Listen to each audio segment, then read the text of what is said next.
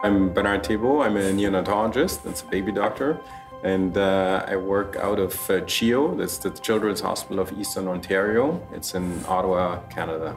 Children are not small adults, so there's some specificity to their disease and pulmonary hypertension as well. We now know more about stem and progenitor cells, and we're now using this knowledge to see if these cells do exist in the developing lung and if they are perturbed in diseases such as pulmonary hypertension. And ultimately, the goal is to turn these cells into therapeutic cells. And at least in animal models in the laboratory, we're able to show that these cells exist in the lung and that they can be used as therapeutic cells to treat or attenuate pulmonary hypertension. Besides my clinical activity, I have a research lab where we can perform research on cells in a petri dish or experimental animals. We're able to increase our understanding on how the normal lung grows and what contribution of the vasculature is to that lung growth. And it turns out that contrary to what was thought before, that the blood vessels just passively follow the growth of the airways, it turns out that the pulmonary vessels are an active contributor to normal lung growth. If you take the vessels away, the lung doesn't grow normally. And if you put them back, the lung starts to grow, or you can repair even a damaged lung. So this was very exciting from a conceptual point of view.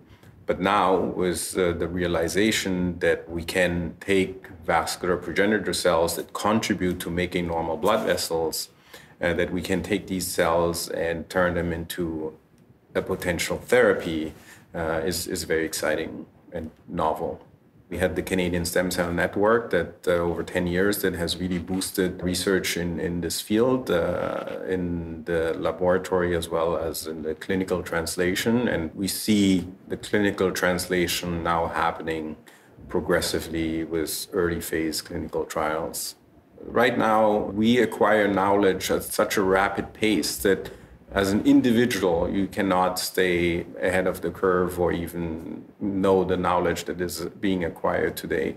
So if you really want to make an impact, you have to come together as a group to really push the envelope and try to translate these findings into the clinic and make it matter for patients.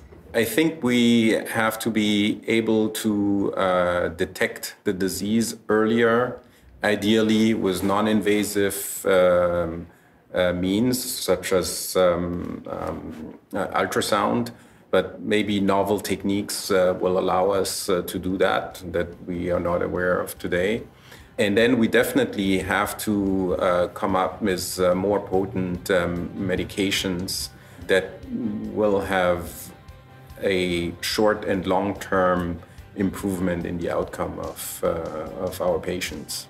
It's great to tap into these new techniques that we have today, where the patient or parents actually become an active part in acquiring new data. And this will allow us to learn things that we weren't aware of.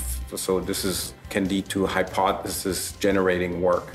And by being able to tap into the daily life of our patients, we may gather new knowledge that will hopefully lead to new treatments, better treatments.